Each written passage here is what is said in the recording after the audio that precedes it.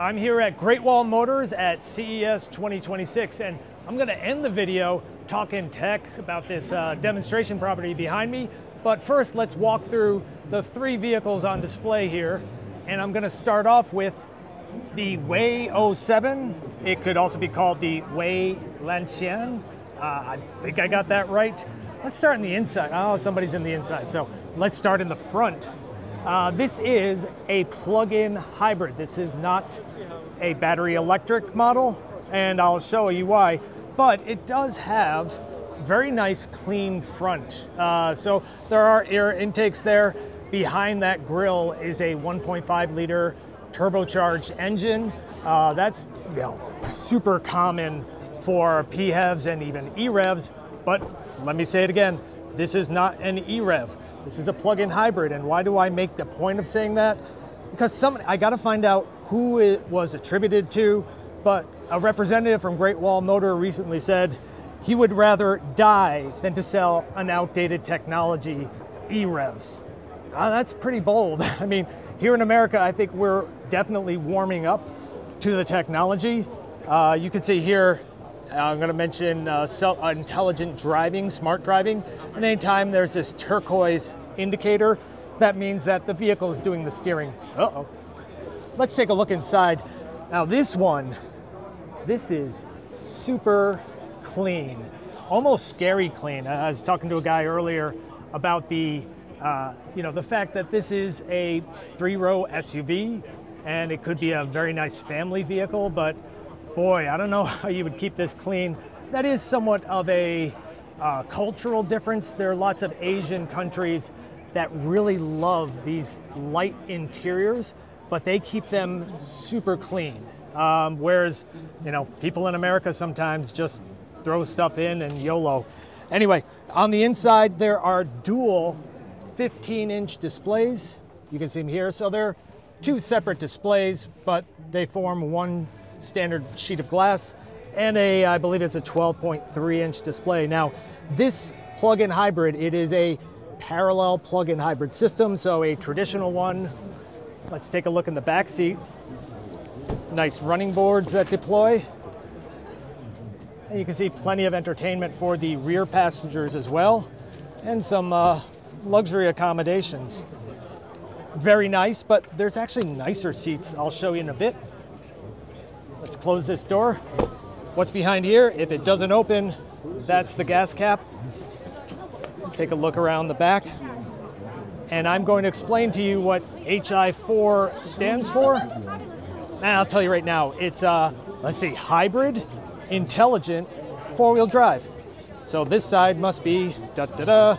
This is a Chinese model, so they separate the AC and the DC and the AC plugs into one door. So this is the WEY 07.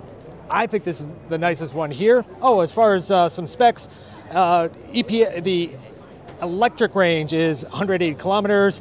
It's 112 miles, but what that works out to EPA, I don't know. But again, it's a plug-in hybrid, so you just put more gas in it to keep going.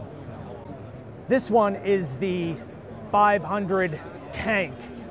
And it's kind of a Land Cruiser brutish of a vehicle. So it does have vehicle to load. You can see there's that AC plug with an adapter and people charging their phones. Nice.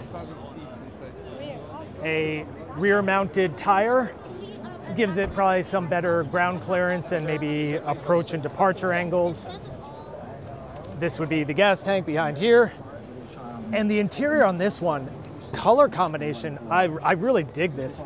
You got the, I'm not sure how accurately it's coming through. I would refer to this as like a caramel color, caramel or caramel, whatever. And a brown with this, it's simulated wood, but I really do like it. It's quite striking, if you will. And this is meant to be a more bully tank of a vehicle. So let's take a look at the front. You can see here, got the tank in there, very rugged. Again, does have a Land Cruiser kind of vibe. Guy behind me just said the same thing. It still does do smart driving technology, thus the amber light indicators on those mirrors. when it is doing its own thing, those would come on. And it has a lidar sensor up front.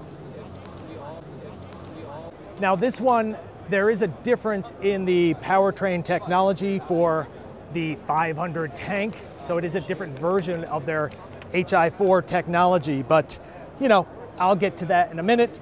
Oh, and I should mention this too has a larger, because it is more rugged, a little bit beefier vehicle. This has a 2-liter turbocharged engine because it is a parallel plug-in hybrid system. That engine is turning the front wheels and the rear wheels on this one. WEY G9. And so this one has an interesting story. When Faraday Future showed off the FX Super 1, I kind of looked at it and said, oh, that must be some Chinese vehicle. It is the WEY G9 that they're basing it off of. So this too is, wait for it, a parallel plug-in hybrid system. This one has the 1.5-liter turbocharged engine. Specs are similar to the WEY 07 in terms of the range that you should expect from this. And just a pretty ostentatious grille.